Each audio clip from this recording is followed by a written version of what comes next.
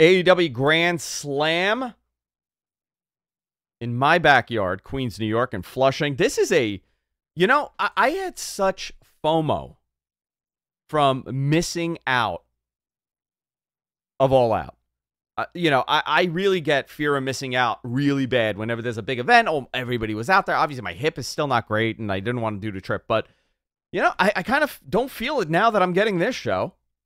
AEW Dynamite from Arthur Ashe Stadium in Queens, New York, right next to Citi Field, Flushing Meadow Park. Look at this lineup.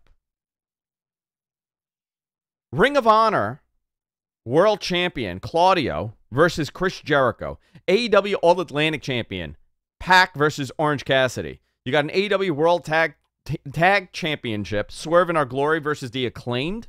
That building is going to explode. That roof is very soft, okay? It's a cloth roof. There's going to be a hole in that roof from people losing their minds for The Acclaimed. Interim AEW Women's Championship, Toni Storm, Britt Baker, Serena Deeb, and Athena. And the AEW World Championship match the tournament culminates at AEW Grand Slam, and you're going to get Jon Moxley and Bryan Danielson. Also, Rampage looks unbelievable as well. We'll talk about Rampage today. I want to get your opinion on this, Joel. They're not going to have 20,000 people in that building. I think you're going to have closer to 13. They're putting a stage, it seems like, this year, as far as I could tell in the mapping. 13,000 people is not a bad number. This looks like it's a mega show. What are you looking forward to? Looking forward to a lot of it. I was at Grand Slam last year in New York, made the trip, and we hung out. Yeah, we got to go out and have a couple of drinks and just enjoy ourselves while we didn't talk wrestling, and then we did a little bit, but that's just what we do. I'm excited for the show. I mean, listen, you've got a wonderful presumed main event with Moxley and Danielson. That's going to be a banger. You've got a huge moment with the World Tag Team Championships, potentially. I have my gripes about the Ring of Honor World Championship match, but we can always talk about that later. And even, again, Rampage looks great. It's going to be a lot about how they structure the night, because last year when we were there, the show went from like 7 p.m. Eastern until midnight. And I don't know about you, but I was exhausted when I left, and I got a real lucky ride back from a friend instead of taking public transit. That was a whole other can of worms. You know what I did? I left at like 9:15. I had a big meeting that next day that I did nothing for. And I had like a panic attack in the middle. You were there. And I was like, I got to go home, guys. I'll see you later. I was home. Denise was on the air. So this has to be like 10 o'clock, right? She went on after. And I was like, hey, you want a scoop? And I think I told her something about I was like, hey, the TBS, they're going to do something called the TBS title. It took me like 10 minutes to get home, which was perfect. But I don't plan on being there till midnight. I don't plan on having to deal with the Long Island Railroad. I don't plan on dealing with the parking lot.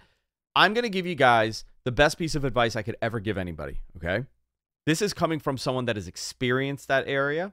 This is someone that dealt with the comments, hours and hours of the show. People were stranded. They didn't understand where they were going, how they were going there. Do yourself a favor. Plan all your travel. Don't expect to walk out of that building. There's nothing around it. Okay, there's no food around. There's no restaurants around. You gotta get out of that area. It's landlocked in litigation and politics. That entire section. There's nothing around there. So if you're leaving at like 12 o'clock in the morning, don't expect downtown Flushing to have a lot going on. Don't expect much to happen. You're not in Manhattan, so plan ahead. If you're going, I know there was a little bit of a culture shock also for the hotels. A lot of people flew in for that show, and they stayed in Flushing, and they didn't understand. Listen, Flushing is our Chinatown in Queens, okay? It's very diverse. It's very different. You're not in Manhattan. You'll get some great dumpling spots. You want some great Korean chicken? You got it over there. You want some great sushi? You got it over there. You want some great Greek food? You got it, but you got to plan ahead. Don't think 11 o'clock things are open. Also, if you want to have a good time, if you want to hang out somewhere quiet, nice, go to Bayside first.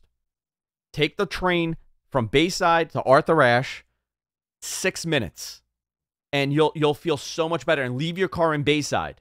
I'm telling you, I'm saving your life here. I'm saving aggravation. And that's my PSA. I had to do it. Everybody's like, give you your PSA. Listen, man, I think this is awesome. I think it's a very unique show. I think it's really cool that they put this show on in a building that has no other events other than tennis. Ever. Historically. AEW was the first one that is not associated with the Tennis Association, with the USTA, to run in that building. Very cool stuff. But let's end the show a little earlier. Yeah. There are ways to do it, too. There are ways to do it. Yeah, don't do an elevation taping. Instead, I've seen a lot of people pitch the idea of taping the first hour of Rampage, an hour before you go live for Dynamite, and then do the second hour of Rampage, which with whatever matches you have, you just structure it well. Go into your second hour of Rampage, tape it there. You're done by 11 p.m. Eastern, 11:30, let's say. You don't need to tape the two shows one after the other. The wait is so long between Dynamite and Rampage. Like, it's 25, 30 minutes that there's not a lot going on. Yeah. So on Rampage, you're going to have Samoa Joe and Wardlow versus Tony Nese and Josh Woods. Hook and Action Bronson, Flushing Zone. Who are they facing? 2.0. Matt 2.0, Menard there you go. Yeah. Angelo Parker. Matt Menard and Angelo Parker. No DQ match, Sting, Darby Allin versus Buddy Matthews and Brody King. Jungle Boy versus Ray Phoenix. Ricky Starks and Powerhouse Hobbs. Eddie Kingston, Sammy Guevara. TBS champion Jade Cargill and Diamante. And the Golden Ticket Battle Royal for a shot against the AEW World Champion, Hangman Page, Penta, Jay Lethal, Lance Archer announced so far. So you have him win this. We know MJF has the chip. So now you have two people lined up for title shots later down the line. You're going to have... I'm very curious what they do with Moxley and Danielson, because I want to see Danielson win. I want Danielson to get the title. I know a lot of people think it should be Moxley. It will be Moxley. I think it should be Danielson. What do you think? I think Danielson wins. And talking about next in line, now MJF had put in his promo that he's got a poker chip that he can cash in at any time for a world title shot. But is it like the Money in the Bank? There's no one has set that in stone. It's never been set in stone. Everyone has... Originally, they've all just like set their shot. Tony called the shot, whatever it is. I think MJF is going to say, my contract allowed me to call my shot whenever I wanted, no questions asked. And yeah, it's similar to Money in the Bank. But guess what? There are a lot of things in wrestling that are similar to each other when you go, promotion to promotion. Yeah, so I just don't know the rules. Have they set what the rules are? No, there are no rules in this case. At least as far as I've seen, nothing. And you have MJF come out.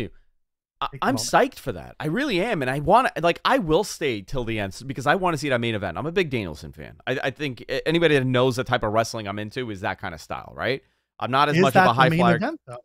Sorry, is that the main event? Oh, are you saying, what should it be? What's your other option? Jericho and Claudio? No, the World Tag Team Championships. That's the moment. Do you make the acclaim in their hometown? Man, I don't know. You know what? That's a big feel-good moment. That is a great feel-good moment for them. And I know everybody there is going to be psyched for them. And we saw the changeover at the last pay-per-view. We got... this is... Every match looks great here, right? But, the big three are Claudio. And then Claudio and Jericho. Ring of Honor... I don't know what they're doing right now with this. I don't think anybody does. I think Tony's attempting to do something really cool with it. And he's not... somebody mentioned to me that... if Tony wanted a bad deal, he could have gotten it for them, for Ring of Honor. And this was said in passing like a month and a half ago to me. And I believe that. I think if Tony wanted to get them on TV or get them any kind of positioning, he could have just done a bad deal or something that he doesn't really necessarily think is a great deal to get it on TV. But, if you have Claudio and Jericho in this, now Chris Jericho wins the Ring of Honor title. You've added something more to this, a little something more. I think Chris Jericho right now is in a renaissance period in his career. He's had some tremendous matches. He's really stepped up. A lot of that anti-Chris Jericho stuff when he was a little heavier and a lot of people thought he was there for the money and he wasn't really putting in the effort. I think a lot of that is dissipated when they saw how much he cares about this company and how much he stepped up to help. I don't think people give him enough credit for that. However, should he be Claudio? No. You say no. I say yes. I say do it. Do it. I get it. I have a gripe with how we got to this, and I know people in the chat are going to say, agree with you. Ring of Honor World Championship is an open contract. Anyone can take it. Well, Chris Jericho just lost a string of matches for a world championship shot. Like, he just lost a match for a world championship. Listen, none of that is canon. None of that is canon. It's alternate universe planning. None of that is canon because this wasn't supposed to happen. Right. But at the same time, there's a larger story going on with Daniel Garcia, the BCC, and Chris Jericho. Now, there's an opportunity here to have Daniel Garcia come out during the match. Let's say Jericho is trying to sully the honor of Ring of Honor and the championship. And you have Daniel Garcia come out and be like, no, that's not how you win a world championship, especially the Ring of Honor title. Claudio wins, and then Claudio shakes Danny Garcia's hand. And that's two members of BCC that have shaken Danny Garcia's hand. And this time, it's a guy who's also holding a Ring of Honor championship that's akin to the one he's holding. I'm into that.